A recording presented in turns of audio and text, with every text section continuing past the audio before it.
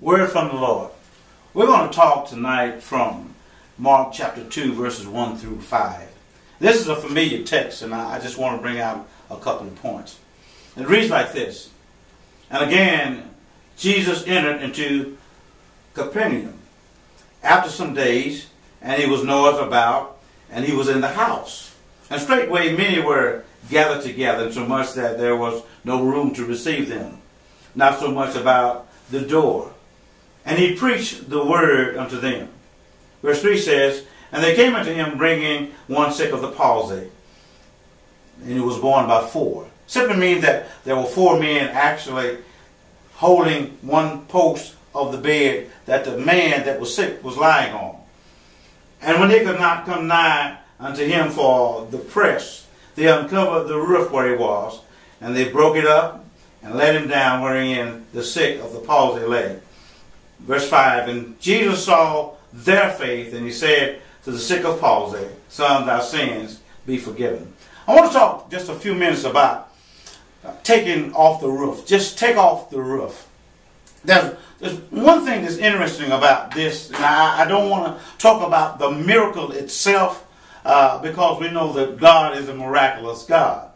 But I do want you to know that every now and then there comes a time or something in your life where you just really got to take off the roof in order to get something done. And what I mean by that is not that God don't hear all and know all, but it does mean that you really get God's attention when you take off the roof.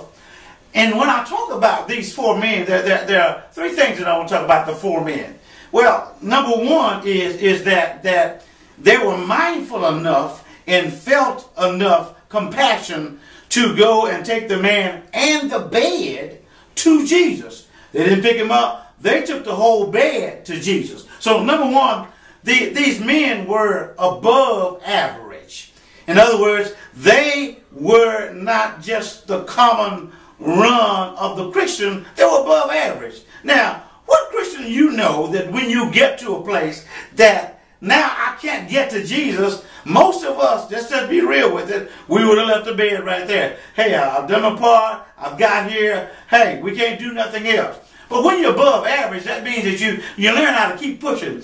See, the devil knows what to do. If he can put anything around you, anything over you that gives you any obstacle in life, he knows he has you. He's got you.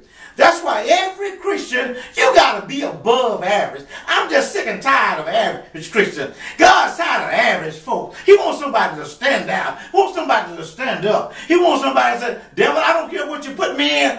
I can get out of this. I can do better than this. I'm not going to stay here. I can go forward. But you got to have the attitude first that I can be and I am above average. Well, the next point about these four men is they went beyond duty.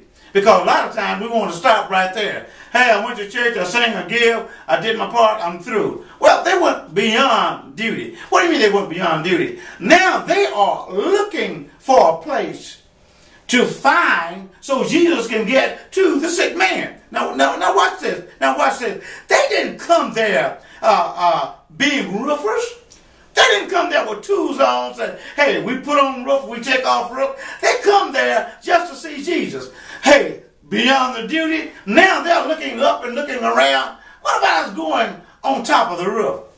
Notice this. No hammers. They are taking off the roof literally with their hands and with sticks. And when I say that, means that, hey, some fingers got a little bloody. Some fingers got a little, little few scars on that. I don't know how many of us, after we get lotion down and all down, want anything on our hand. These men up there, they're taking off the roof. And last but not least, I call them, all out. What do you mean all out? Now, when they made the hole in the roof, now watch this. The hole in the roof is not a hole in the roof. It's a hole in the roof. The hole is large enough to let a man in a bed down in there. They've gone all out to do their thing. They didn't give up. They didn't give out. They continued to do until they got the man to Jesus. Now what was Jesus saying? Jesus says, when I saw their strength, he did not say that the sick man's strength. when I saw their strength. In other words, they had such determination. They had such manpower within them. We're going to get this done. See, the Christian, you got to say, hey, I got to take the roof off. I'm going to get this done. I'm going to take the roof off. The devil ain't going to keep me here. I'm going to get this done. Jesus saw that strength and he said, you know what? I'm going to bless you because of their strength. He got his blessing. He received his blessing. He got blessed to be well, not because of his faith, but he got well and blessed because of their faith. So when you take the roof off, it just may be a blessing for someone else. Y'all be blessed.